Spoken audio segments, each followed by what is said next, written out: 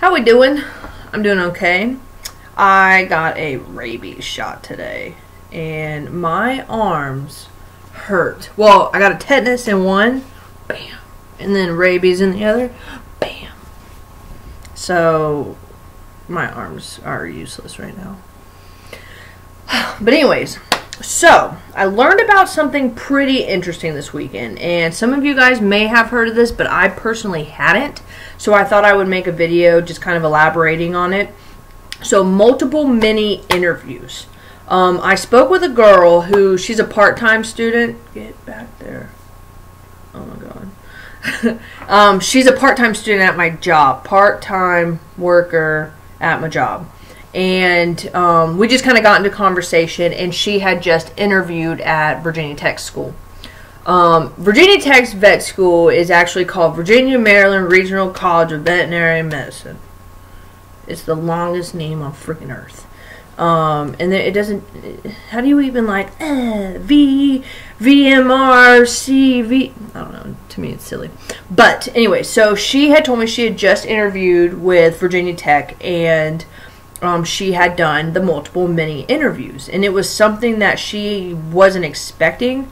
I guess that they inform you beforehand, like that's the style that they're going to do, but there's not a lot out there as far as like practice interview questions, because from what I've read, she didn't tell me this, but from what I've read, you have to sign a confidentiality agreement because for whatever reason. So I thought that was pretty interesting. But from what I've read and from what she told me is that she went in, there were 8 stations.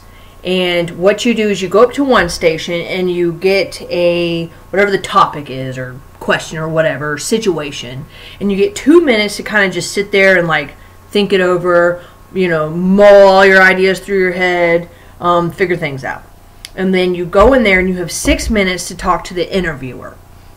And I guess I could see how this would be a little bit more beneficial than just sitting there like, so why do you want to be a vet? You know, because anyone can BS their way through those questions. All you have to do is practice enough. But from what I've read is that a lot of the scenarios too aren't things that you're going to expect. It's going to be, like, let me see, I have a couple websites. I'll put them in the comments below. But generally, the situational questions posed in an MMI touch on the following areas: ethical decision-making, critical thinking, communication skills, and current healthcare and societal. I'm really tired right now. Don't judge me. Issues. And then another thing also, let's see, where was it? They said one station we had a box with just a hole for my hands with a stuffed animal inside of it. We needed to describe what we were feeling, and then once we were done feeling it, we had to draw it. Other years had different physical type tasks, but maybe specific to the school I was at. So stuff like that I think is just kind of funny. Like the idea of, well, one, I can't draw, so you're going to have like a little bear like, you know, so I don't know. But that's something that, you know, is something good. You know, I'm not sure what schools do that. I'm going to dig and do a little bit more research and try to figure out which ones specifically do it.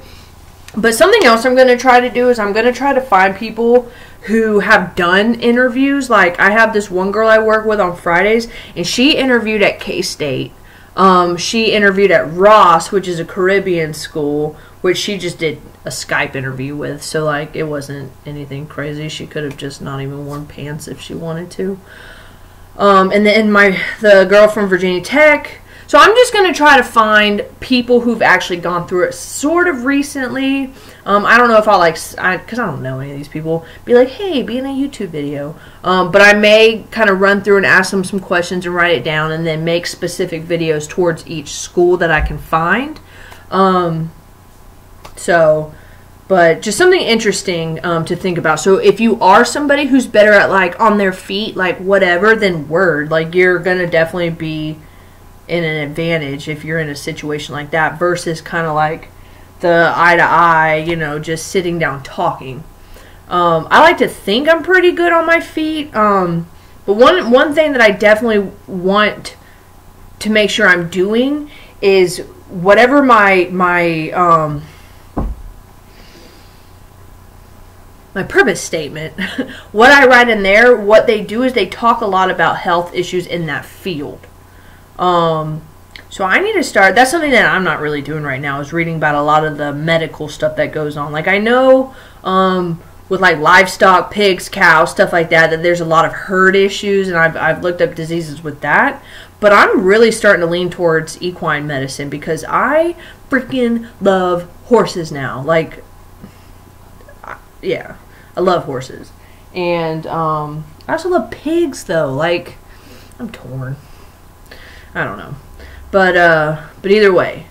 So that's something, if you're good about, you know, thinking about ethical stuff on your feet, which I think a lot of people are okay at it as long as you kind of, what are you doing? Sorry, his Bo. He's just like, he's scratching. I've been putting some cocoa butter on him lately. But yeah, so like for me, like I feel like I'm pretty good with ethical stuff because that's the kind of things that go through my head a lot with wanting to like really be involved with animal welfare. But some people may not, you know, so just, I don't know, see what your strengths are, see what your weaknesses are, and definitely improve on your weaknesses. So for me, I need to get better with my medical stuff. That's my goal starting, we'll say Friday. So anyway, so yeah, so MMI, check it out, look at some of my links. I did run across this one YouTube video. I'll put the link of that also down there. I don't remember, but it's a professor. It's like an admissions dean or something like that, dean of admissions, and he's talking about the things they look for. It was kind of informative. So anyways, yep. So I guess have a wonderful Tuesday. Oh, by the way, rabies vaccines, there's so many rumors that go around about those. Like, I thought I was about to get a shot like this big in my stomach 9 times. Like, it's not. It's one shot. It's like a normal-sized needle. It just hurts. I'm pretty sure people lied to us as kids so that we wouldn't just, like, go around and be playing with raccoons. So, anyways, all right. Until next time, see ya.